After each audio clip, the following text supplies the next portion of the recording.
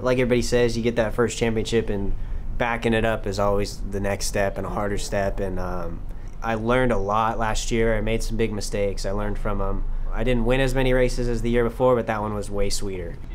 We've all done this for a long time together now. We've all grown up together, racing each other. Every year it gets tougher and tougher to win races. For me, being a dad, it happens, and it's such a progression, even from when he was 6 years old winning motorcycle races, like his first one he won, motocross stuff. It becomes, and you got to watch it because it becomes the norm. What's next for Jake? I think he'll probably be here. I think his aspirations are to stay in the U.S. He's done the European tour 2 or 3 times, and I think he's happy at home.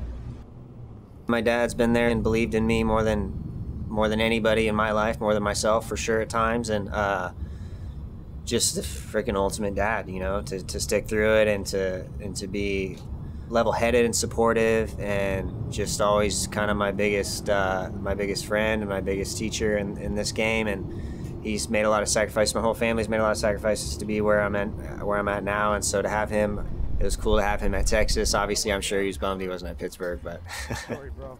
Like I always say, man, I'm just so lucky to have this team, be able to ride this Yamaha R1. I hope they want to hire me again.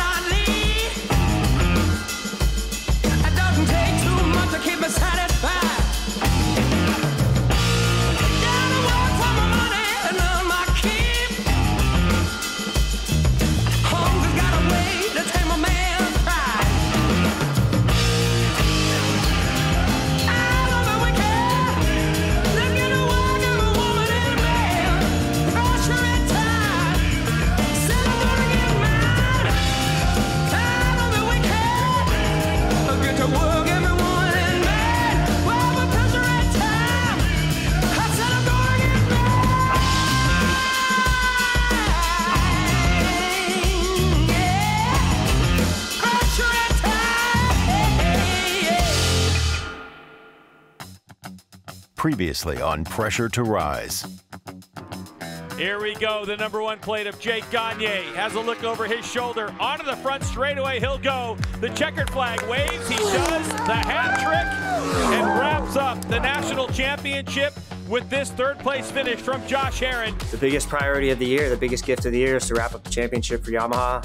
So pretty unreal to do it again, and yeah, just excited to go in the last couple rounds with that weight off the back and just go do some good old racing with the boys. And again, yeah, kind of a wild day. It's a culmination of all the hard work that everybody does. When we were heading into this race weekend, did you expect to have the championship wrapped up by the time we left here? Not at all, not at all. I didn't hear anything about it. The team didn't talk about it. I didn't think about it. We just wanted to try to get some wins, and I saw it on the pit board on the way by, and I figured, wow, yeah, I'm kind of speechless. It's just something I didn't expect leaving the track today.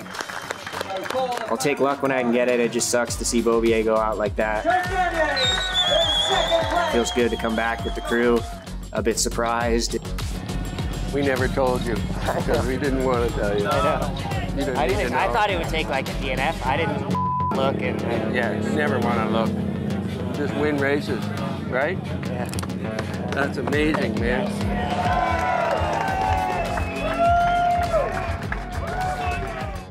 Jake had a lot of pressure this year, even though he won the title pretty early, but I think the big thing for him this year was when he had pressure and when, let's say, he didn't have the win, he didn't let his ego get in the way and crash the bike because I have to win.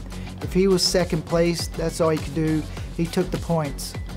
I think, the guys that didn't win the title are just probably thinking about where they can improve. They got to go into this off season and see, improve where they improved last year, but also see where their weak areas are and work on that this off season, whether it's their riding or their bike. So you just got to see where you're weak and where you're giving up the most and just work on it.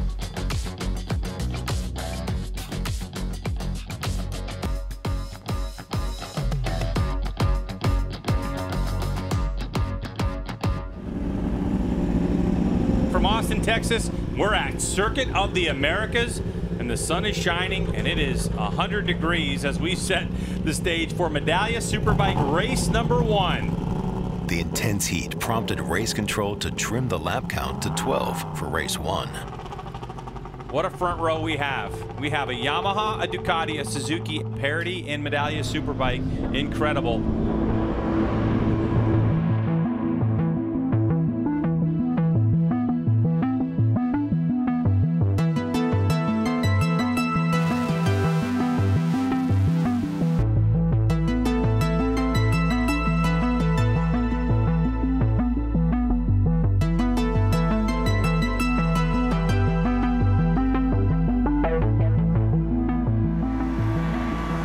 Feel all right on the bike on the sighting lap? Yeah. So just make sure you're not first back. Try to keep it cool, because if you have to sit, it's going to go. Yeah, so yeah. Get your first gear before you stop, just to be sure, yeah? And just what you did, just take your time getting here, yeah? Remember, half of these guys are not as fit as you are. Just keep fighting, keep fighting, keep fighting. You got this, just keep your head down.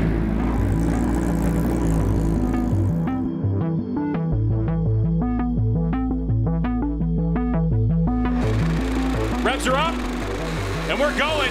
Looked like Herron got a really good launch on the Ducati initially, but there goes Jake Gagne. He's got a half a bike length. Herron's got position, and JD Beach on the 95 trying to go up the inside, but it is going to be Gagne who sweeps around the outside, but Josh Herron will lead the way for the moment as they go down the hill. Did you see how Gagne let off there a little bit on the inside? There's a big rolling bump there, Greg, that will literally move your bike over 4 feet. So he did a smart thing. Gagne is obviously knew that and let off as they went down into turn number 2. Now they're rolling through these S's. It was a great start from JD Beach, who got pinched off just a little bit there up in that tricky turn 1. As Herron and Gagne fight to set the pace, Escalante stays close and doesn't let them get away.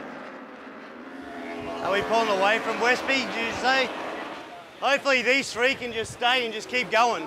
Herron comes right back in the draft. He's got position up the inside because the next corner they go to is a left-hander, and Herron retakes the lead as it's all fight for the Californian. And when you watch that, you see Herron even gave Jake a little bit of room there to do something on the outside, and Gagne was able to turn that bike back up underneath him on the exit of that corner. So Gagne now leads through this little stadium section for the first time. Escalante able to go with both of them at the moment. That's going to be a hell of a race. Early in lap 2, Escalante tries to move forward. Escalante now takes a stab and gets up underneath Herron before turn 8. Herron turns it back though, gets underneath him. This is the slowest one of the S's, and then you accelerate into a blind fast. They're going to short shift here up to 4th gear over the top brow of that hill, Greg. And it's really bumpy down through there as well, as Escalante has another look to try to come up the inside of Josh Herron. In the beginning, I feel really strong. When I try to pass Herron and then Herron passed me again, I say, okay, I lost a little bit time, and then, okay, I try again. This is racing, it's part of racing. I know Herron is super fast in the beginning and also an aggressive rider. Escalante tries to pass in the same corner again, and this time gets it to stick. When I have a clean track, I say, okay, I need to maintain my pace. I feel very strong. While Escalante overtook Herron, JD Beach passes Scholes for 5th. JD Beach is the man on the move in this group, though. The 95, the dirt tracker who finished his last race of the season last weekend, has put himself in a spot there, Greg, up to 5th place. And he's the fastest of the riders that you see directly in front of him at the moment. A 2:09.9 that time from Richie Escalante, a 2:09.5 from JD Beach. And the only other guy in the 2:09s that lap was that of Jake Gagne leading the race. He's right on the guys in front of him. On lap 5, Brandon Posh makes a costly mistake and crashes out of 7th. That is an unusual miscue for the 96. Haven't seen it all year. Nope. And so, unfortunate for him, he's going to try to pick that bike up and keep going if the bike is rideable. I feel like a lot of people already forget that it's only been like 5.5 months since I broke my back. I'm still like trying to loosen some of those muscles up, and they're like, don't work anymore. It's weird. Like even hanging off the bike, I can't like move like that anymore, really. So I'm like just trying to get back to normal in the off season. Just lost front. Don't spot the hay scratch. So Jake Gagne still leads Richie Escalante by 4.2 seconds. On the next lap, Herron runs wide, and Jacobsen takes advantage. Just struggling either with front tire or brake issues for Herron to get that bike slowed down, and a big advantage for Escalante. Greg, it is so hot and it is so easy.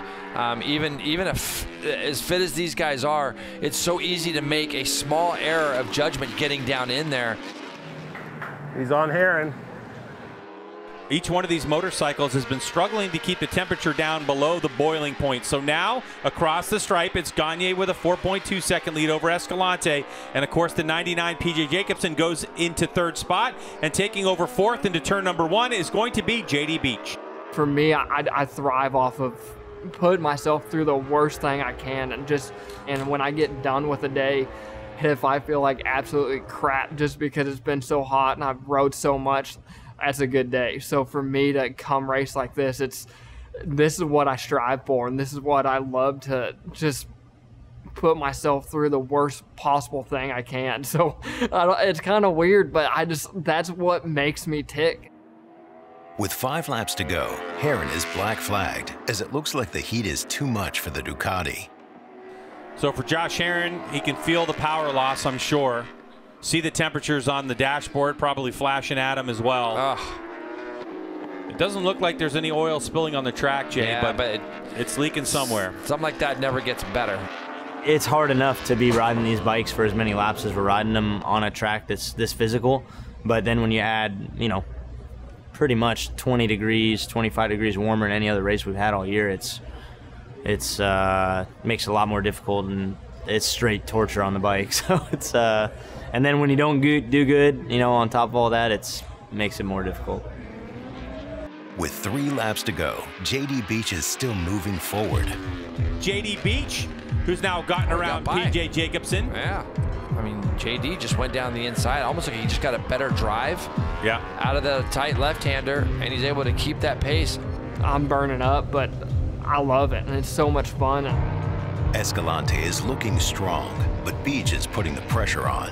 You can definitely see 95 is not done with this yet.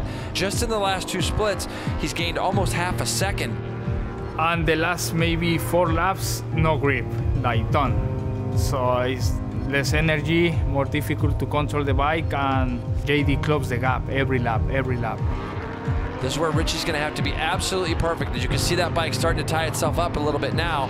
He's going to have to be perfect through this long right-hand section, because JD Beach had the rear tire lit up on the exit of this one a lap ago. It's been a long time since Escalante has been on a MotoAmerica podium, and the team lets loose. Come on, Richie!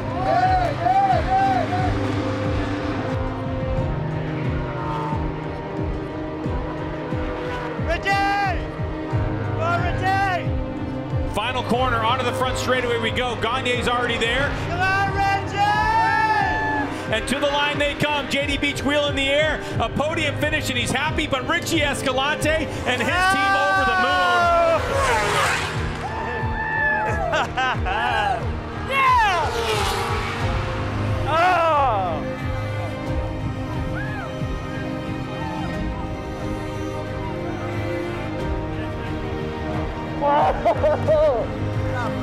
Woo! Ready?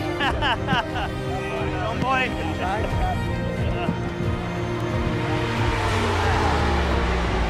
Thanks, Tom.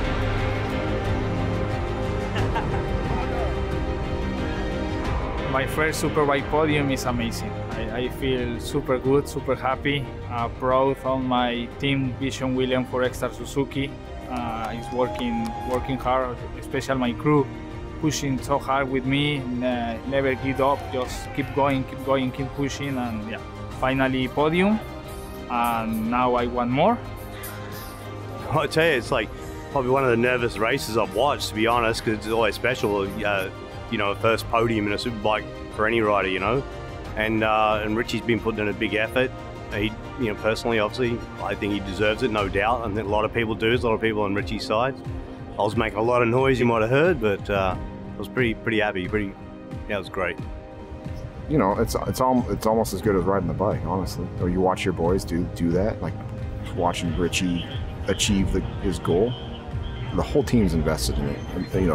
You know, the whole team needed it. Richie needed it. It was just, yeah, man, it was good.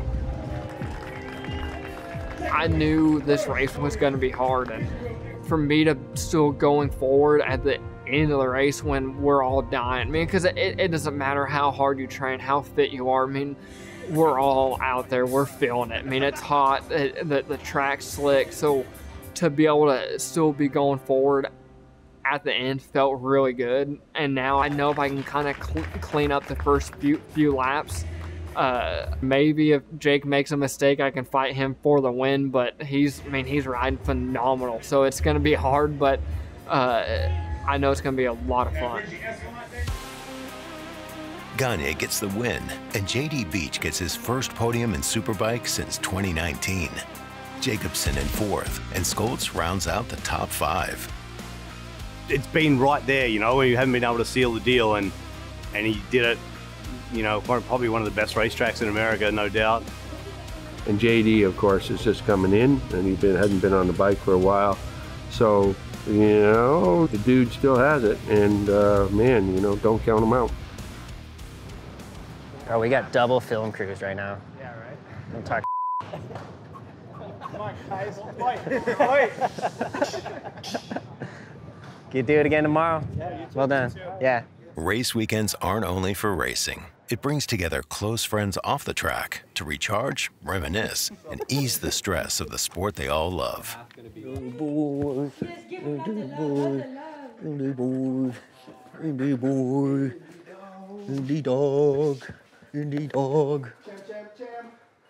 I'm like the booking guy, so I try to get some Airbnbs, and when we split it with a couple people, it ends up being, you know, cheaper than hotels. And the best part is, you know, we can make dinner and make breakfast and hang. And after doing that for a while, like hotels, I just hate hotels. Like I'd rather have like a little place, and it works out good. Yeah. Yeah. Jake, he coordinates all of our travel and accommodation. Yeah, he finds some pretty cool Airbnbs, so we leave that up to him, and yeah, he always seems to knock it out the park. Dude, that's huge. I wouldn't jump over. That was huge. Dude, kids these days, huh? Nuts. We stayed in some pretty cool ones, but I think it was the Ridge. We had a house in the basement, had a little putting green in there, and a foosball table and ping pong table. So, you know, Sunday after the race, Maddie and some of the guys came over, and it was a good time. So I think that's been my favorite so far. Oh my, did you see that move around the outside of Coop? That was nice. See, that's weird. Like, how do you think you're gonna dial that in to be the same? Watch, he's still gonna come out in the lead. Oh no. It was really close though. Campy, one of the first guys he met, I think, was me when he came over to the States, and like about 8 years ago. We were just talking about that last night. He's been there here that long, and yeah, so it's kind of crazy to see the progression and where we're at now as we're getting older. Surprised nobody took that other line since it was faster.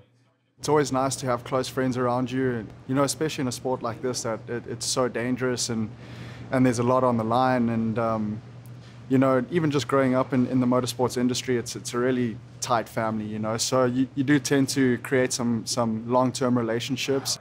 Yeah, if you listen to this, Tom, I want to ride for your team for the rest of my life. Hashtag Team Blue Tom forever. Yeah. Forever. I've always had the notion that, you know, you're out at the track, have fun. You know, it's such a small part of the whole racing career, such a short time of your life, you know, and these are the best days. Sorry about your day, my dude.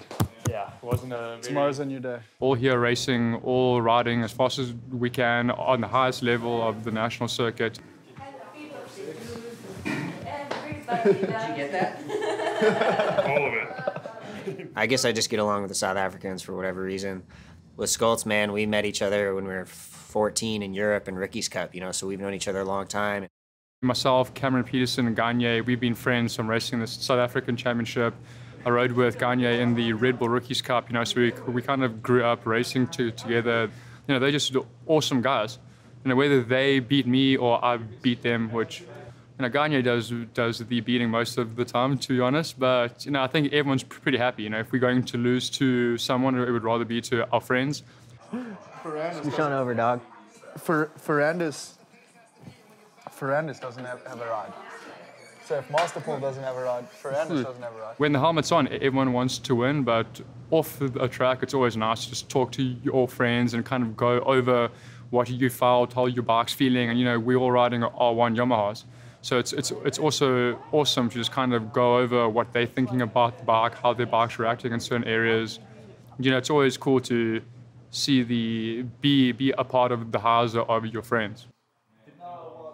Now that we're older, we're able to separate the stuff from the track, from away from the track, and it's always nice to just go back to Airbnb and kind of shoot the with the boys and eat some good food and kind of take our mind off of the racing and just get away for a little bit. I always say it, but I'm here to do a job and to race motorcycles and do the best I can, but it really makes a difference being able to enjoy the weekends with people that the team and my friends, and it's I want to have a good time. I want to enjoy this while I got it. So the temperature will be slightly lower for Sunday, but not enough to make it any more comfortable. Just thankful that we've got garages here. That makes a huge difference. I feel bad for some of the teams who don't have them. Because it makes a huge difference. It definitely wears down everyone. Everyone's a little bit more edgy for sure. So normally, if everything goes well for us, we've just been like, park the bike, let's come back tomorrow morning when it's cooler and make our adjustments in the morning. The heat caused most of the DNFs in race 1, as 7 bikes didn't finish the race, and 4 didn't even make the grid. We saw a lot of failures with a lot of bikes. It wasn't just a Yamaha or a Ducati, but it was across the board, BMW and everything else. So yeah, the heat makes a pretty big difference. You just have to keep the bike moving. And when the guys come down pit lane, they just got to shut it off right away and start cooling it off, because it gets a pretty big heat soak. You'll see the Ducati guys with their leaf blowers blowing on the thing everywhere, trying to keep it cool. It's more than that. The pressures in the tires go up too, the front tire especially. So when you're drafting, I know you hear about MotoGP, but we see it in our data.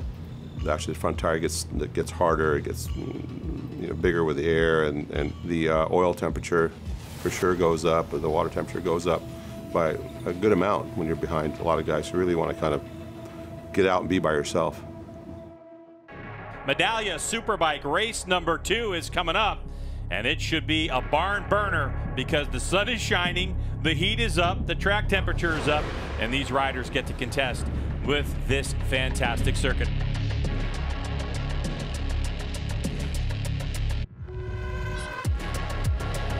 You see those lights go on, reds go up.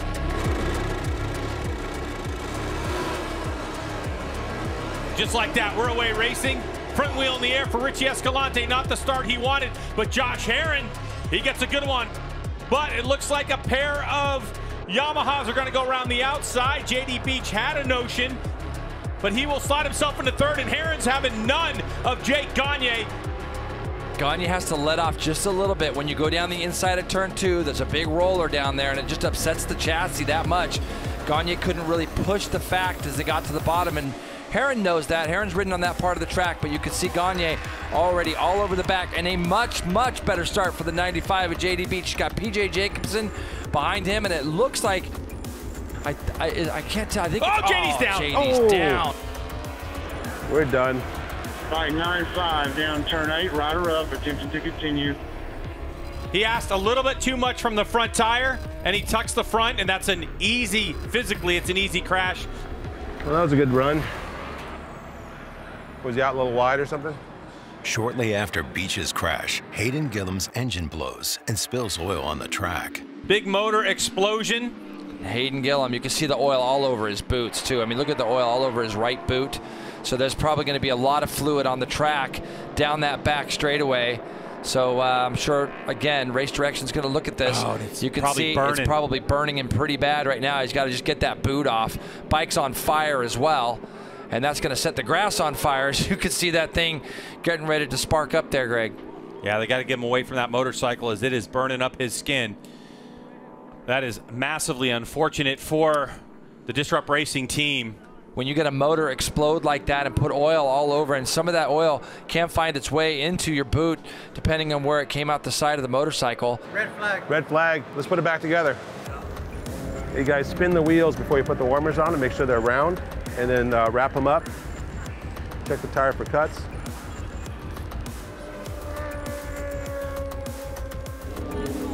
Where the heck's he at?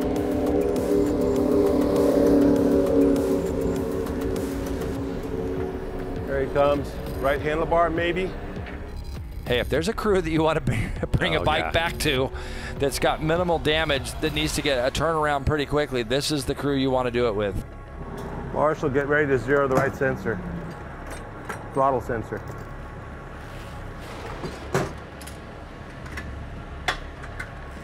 It's all good, you all right?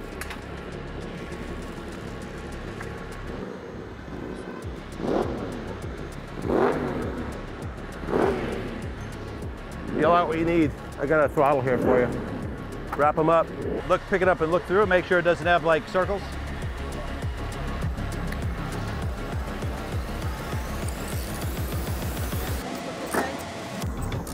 It's fine. If it holds gas, it's good.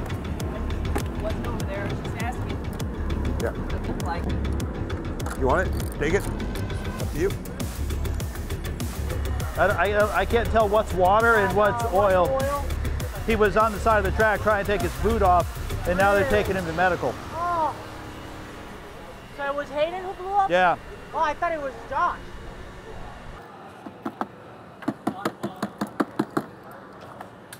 The extensive track cleanup gives the attack crew the time they need. Ready to check the throttle, Marshall? We're ready? Ready? As soon as it gets snug, I'll do a 0 and 100. I got it. You have the handlebar checker? Yeah, bottom drawer. I got it. 5 minutes. 5 minutes secure lane opening, 5 minutes. We got time. Take your time. 5 minutes is a long time. Looks good to me. 2-lap race. Original grid. Quick start. Is it 100? Is it 100? Is that 0? All good. Sorry. No, that's all right. It's all good. You're trying. You do the same, just don't fall down. Good start. Yeah. Do the exact same thing, except the fall down part.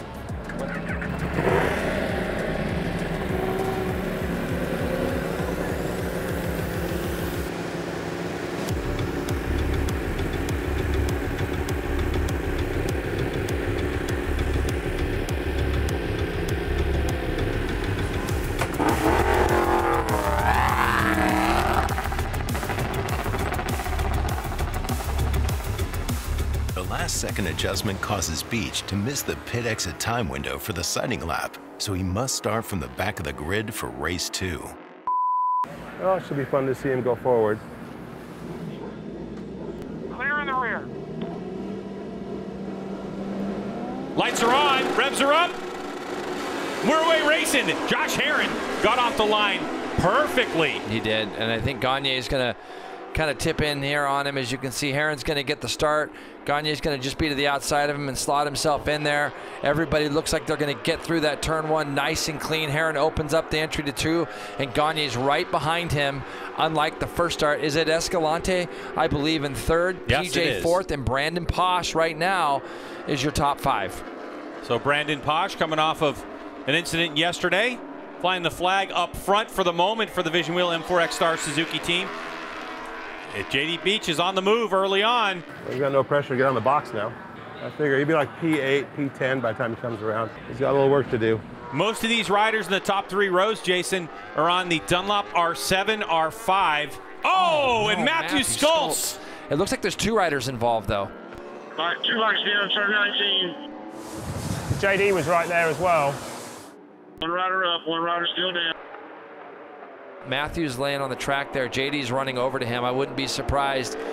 Wouldn't be surprised if we see our second red flag unless Matthew starts getting up here pretty quickly. I think JD clipped him. Yeah. I think JD clipped him.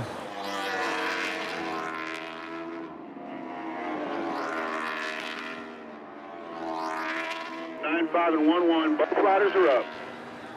Riders are up. Riders are up. He's okay. Riders are up. And unfortunately, going into, I think it's corner 13 or something like that, JD tried to pass me, and unfortunately locked up the front tire and took me out. That's all right. Don't worry about it. You can't fix it and get out in the 8-lap race. It's just not worth it.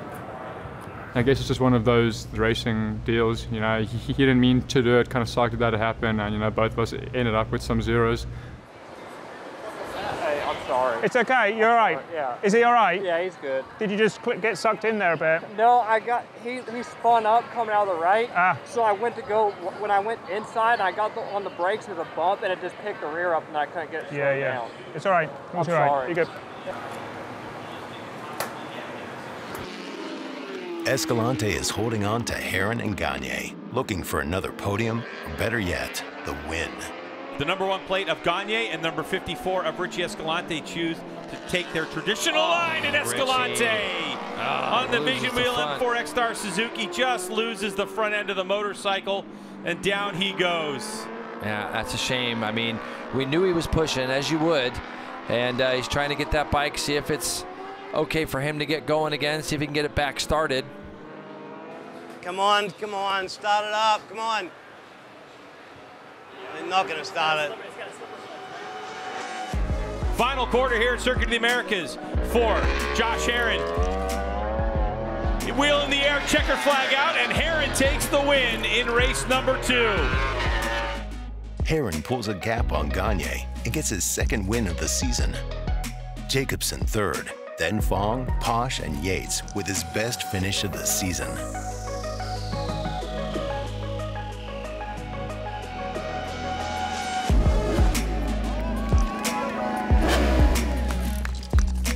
Three different manufacturers graced the podium for race 2. Josh Herrin led the whole race and beats Gagne in a straight-up fight, notching his 10th career victory in the Superbike class.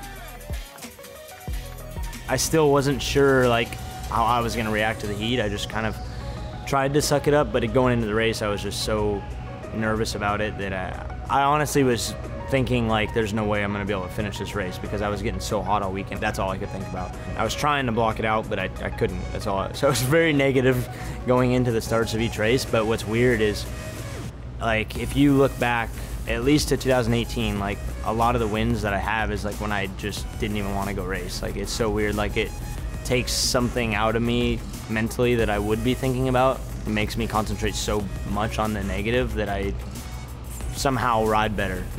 So I'm not thinking so much about my ride, and now all my concentration is on something maybe bad, but it helps me for some reason. PJ Jacobsen lost some ground in his battle with Herrin for 2nd in the championship. He's now 28 points behind in 3rd. Going into the race was pretty brutal out there. It was so hot. I think it's the worst temperatures I think I've ever raced in, besides Malaysia and Thailand when I used to be in the World Championship. Yeah, it was really difficult out there, and then also we had a restart as well, so that kind of made a lot of things happen differently physically. So yeah, it was a struggle out there, and then especially when the tires are going off and you're fighting your bike the last half of the race while it's so hot, it gets pretty crazy. I thought it would be a little bit different just because the BMW power is so strong on the straightaways, but it was kind of a difficult weekend for us. Everybody from the riders to the crew chiefs to the mechanics, everybody's a little bit more on edge this weekend. The heat is the heat, but at the same point, when you're spending 12 hours a day in 105-degree heat, it does kind of get to you at a certain point. So you kind of have to treat each other with kid gloves and try to have a lot more respect for each other and the jobs that we're all doing at this point, just to kind of cut each other some slack. But it definitely does make it a bit more difficult. We made some changes this morning, try to make the bike a little bit less physical and try to get the bike to hold the line a little bit better so PJ doesn't have to be as aggressive with the bike earlier, to see if that will make both him and the bike a little bit stronger towards the end of the race is the idea. So, but yeah, didn't quite end up with the result we wanted, but we were still pretty close to the front and still felt pretty competitive about our weekend. So we were pretty happy with our bike. We were pretty consistent with lap times throughout the whole race. We just didn't quite get the results we wanted in the last race. It's hot for sure. I mean, I just kind of sit in a cold plunge a little bit longer before the race, so by the time I made it to the grid, I'm still a little cold, not sweating yet, which I think just helps delay the heat a little bit. And then, yeah, I just got out of the cold plunge again, so I'm still like shivering a little bit.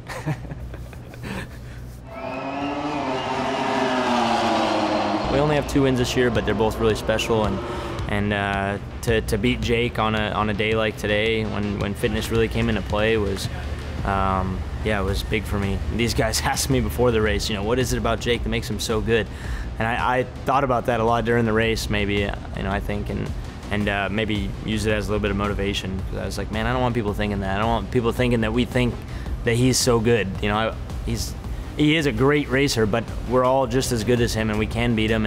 And I think sometimes you just kind of fall into these ruts, and maybe it takes something like that, you know.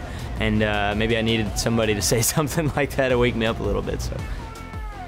Bobby Fong finishing just off the podium in 4th shows the lack of laps in qualifying can be costly.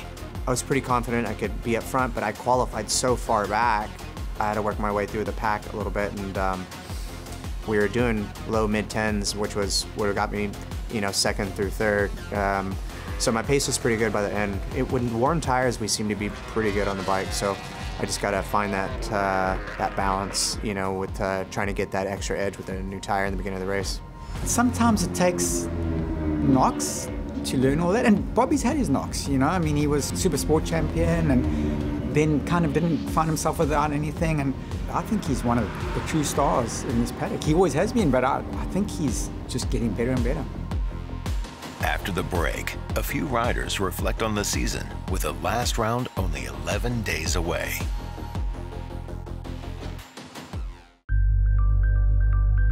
The point standings with 2 races left has Jacobsen needing Herron to have some bad luck to overtake him for 2nd.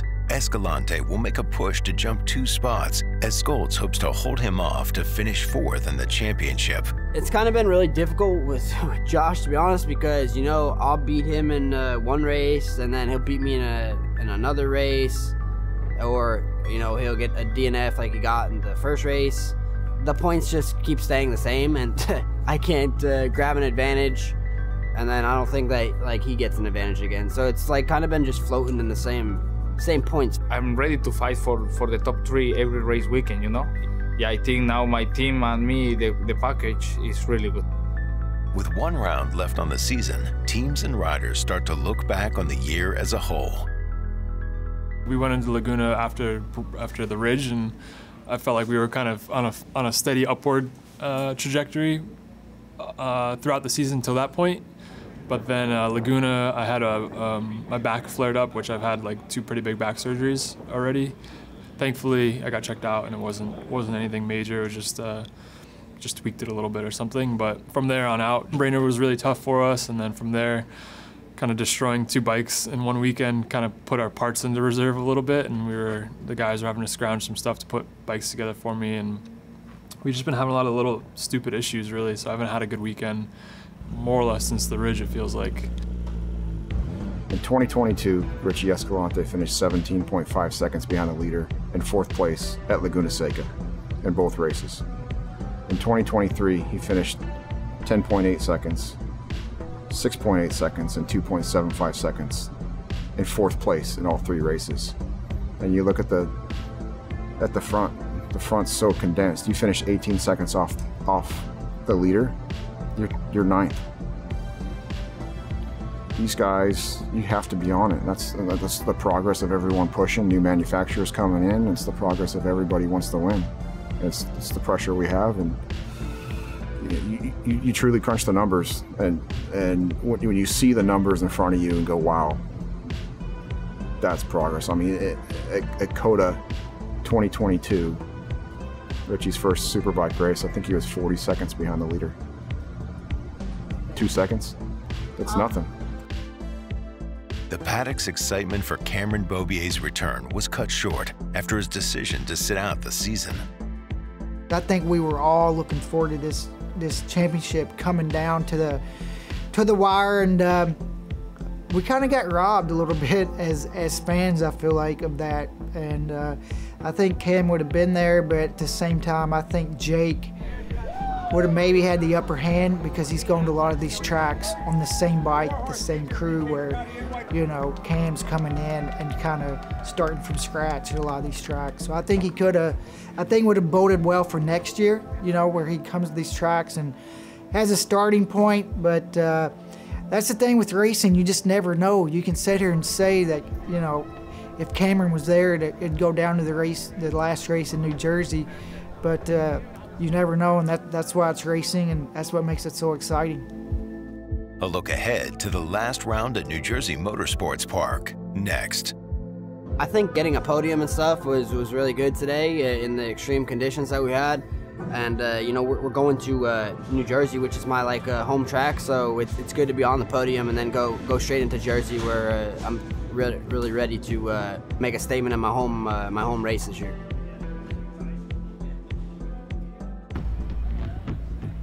The last weekend of the season has a tropical storm looming off the New Jersey shore. It looks like both race days will be wet. But what's looming in many riders' minds is, do I have a ride for next year? I think for Ducati, you know, Josh has had a great year, and he has stepped up a lot. He, you know, rode America in the race 2 that he won at COTA. He is super talented. I think another thing for him, when he went back to COTA to a track that they tested at, you've seen how strong he was. And I think that the Ducati is so much different for him. That team has had a new rider every year. So if they can go same rider next year, you know, same team, Josh on the Ducati again, show up, have a little bit of data from the year before, I think Josh can be a lot stronger. We've seen this year, day 3, race 2, wins, podiums, fighting for wins. So go next year, he starts Friday morning with that setup. I'll be back with the Westby boys, and I'm back at it for, must be my 7th, 8th year now. You know, so I'm just looking forward to coming back in 24, having a more consistent year and be battling for the podium.